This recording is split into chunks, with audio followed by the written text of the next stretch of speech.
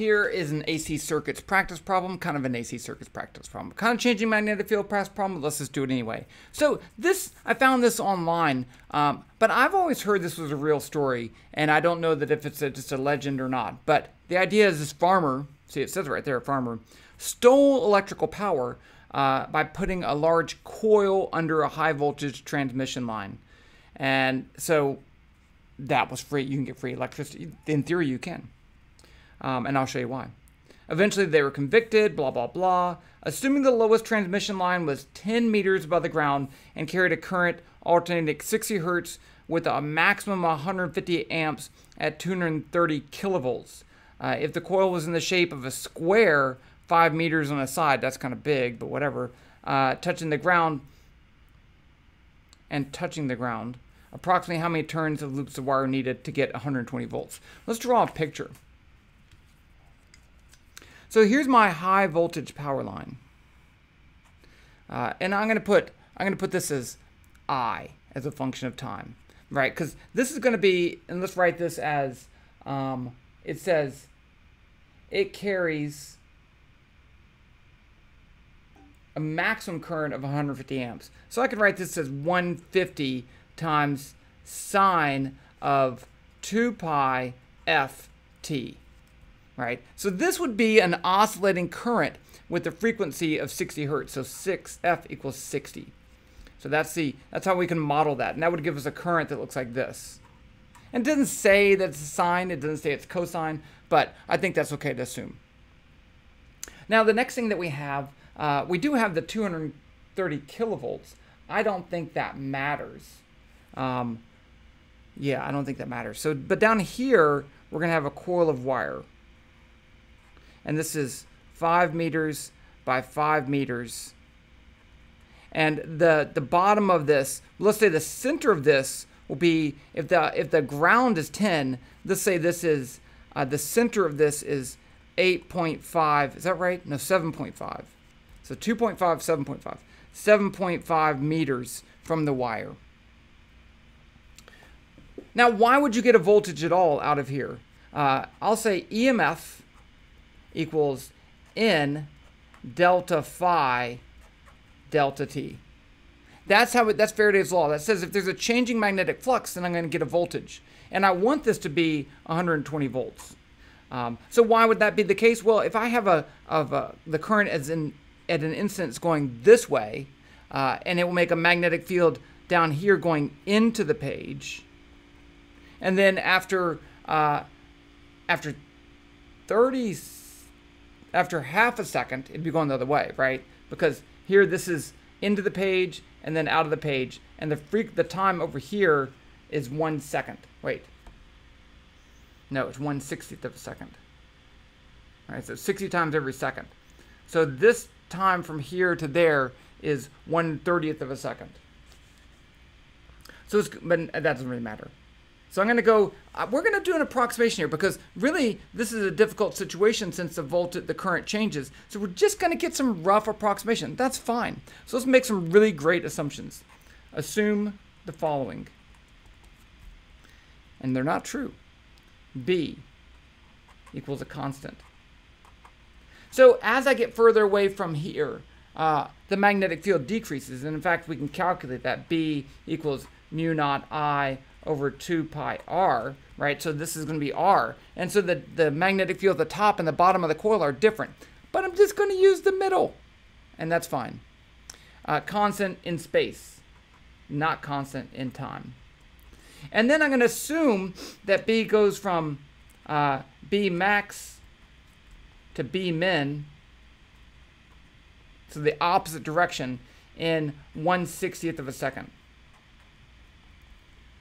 And that's not the best, right? Because I'm going to assume a constant magnetic field, constant in the opposite direction, and I'm just going to use that change as 1/60th of a second.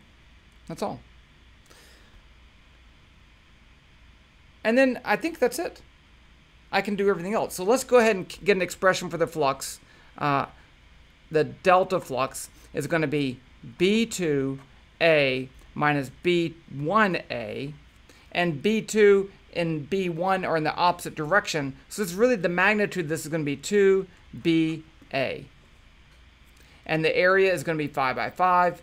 The magnetic field is this. And I'm going to put in, I'm just going to put in the maximum current because I don't really care. It's not right, but you can make this much better, but it's not wrong. So that's my current 150. R is 7.5. Mu naught, remember, mu naught equals, is it 4 pi times 10 to the negative 7th? I always get that backwards. Let me double check. I feel dumb.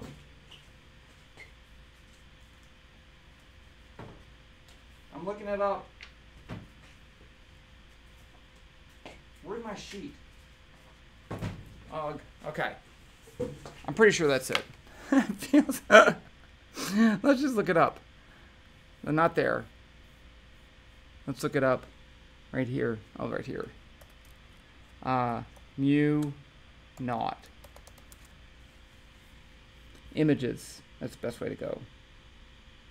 Mu naught. Okay, that's right. Yeah. Okay. And I am going to use Python for this because it's kind of complicated. That's not what I want. I'm having trouble here. Okay. Switch to overhead. There we go. Okay, so I'm going to solve for n. So n is going to be, let's call that V out, which is 120, divided by delta flux times delta T. And so delta T is that. That's my change in flux. I'm all set. I do need to calculate the magnetic field right there. Okay, so let's do all of this. I'm going to do it all in Python so that we can change the numbers and see what happens. It's going to be great. This would be a fun problem to do numerically with Python, but I'm not going to do that. So I'm switching over here to Python. Just as my calculator, you don't have to use this. So I'm going to just write down my constants here. I equals, what was it, 150. F equals 60. So dt is 1 over f. What else? R is equal to 7.5.